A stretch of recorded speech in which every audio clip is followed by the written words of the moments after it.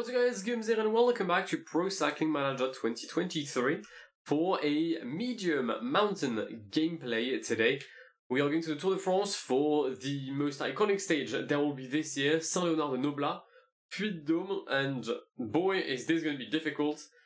13 kilometers, so right on the cuff of medium mountain to mountain switch, average of 7.7% and a max of 13 with the final 6 kilometers all above 10%. It should be quite fun. For said race, we have taken FDJ.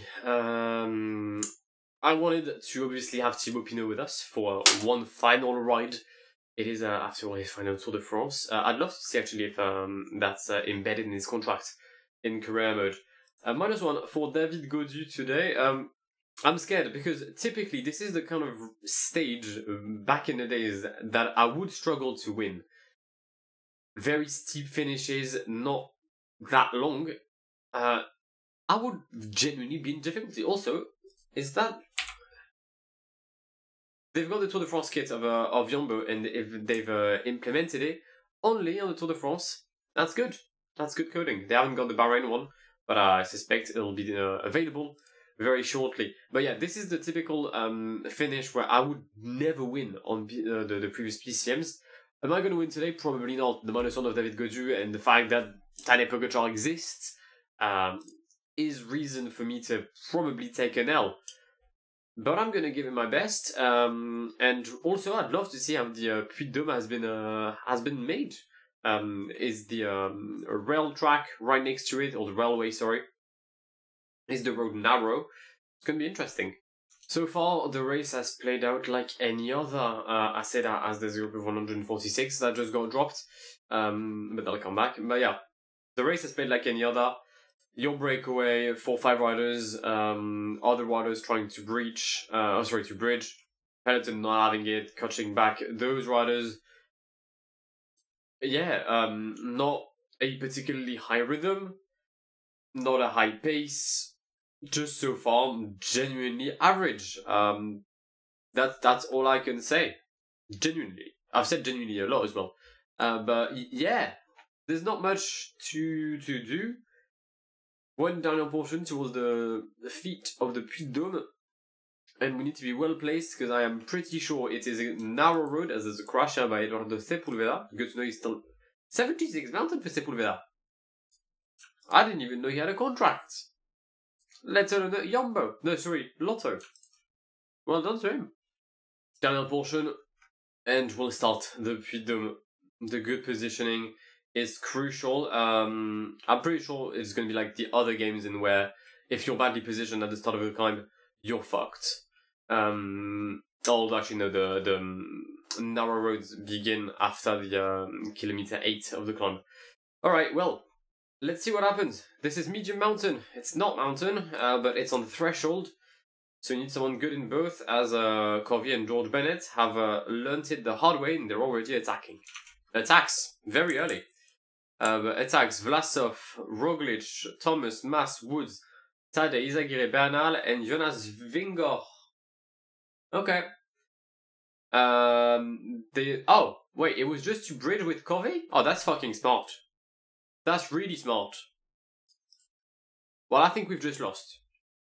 That's really smart. I've never seen the AI do this.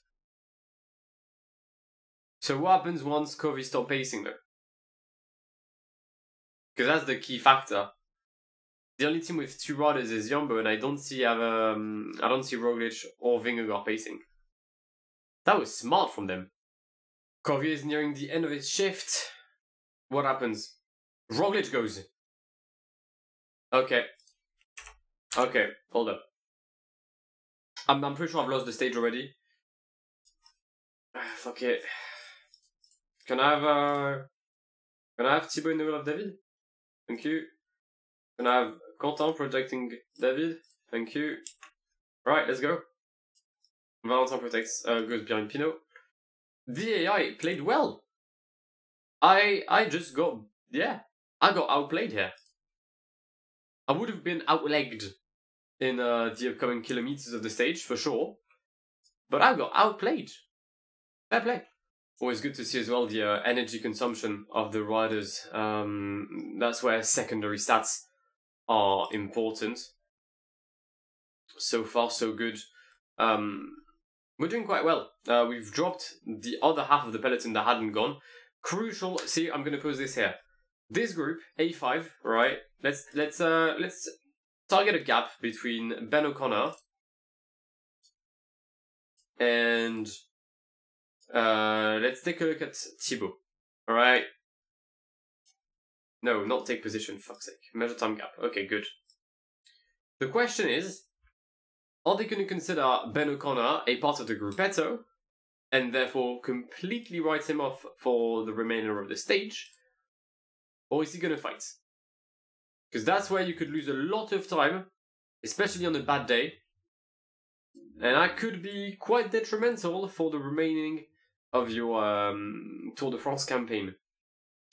Meanwhile, we're going to get P7 with Thibaut, or along those lines.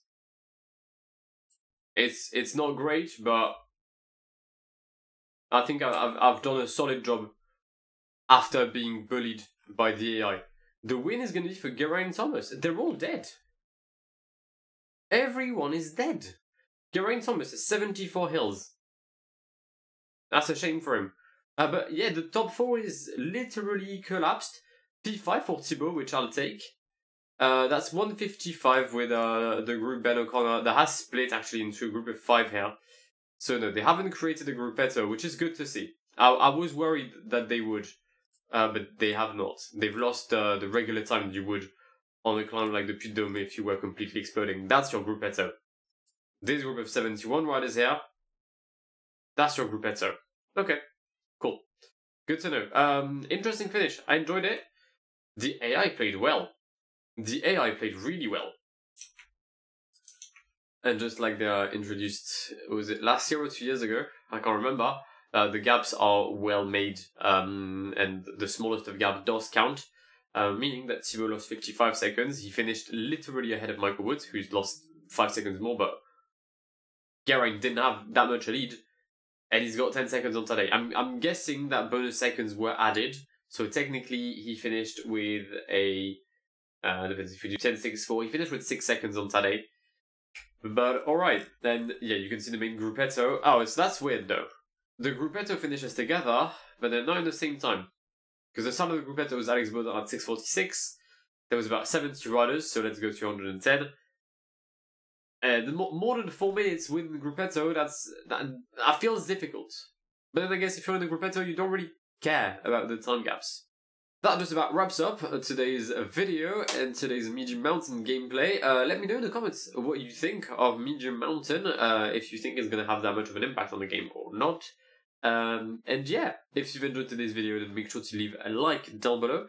If you want to see more gameplay content on PCM 2023, then feel free to subscribe to the channel if you haven't so already, and I'll catch you in the very, very near future. My name is Guillaume. Have an amazing day.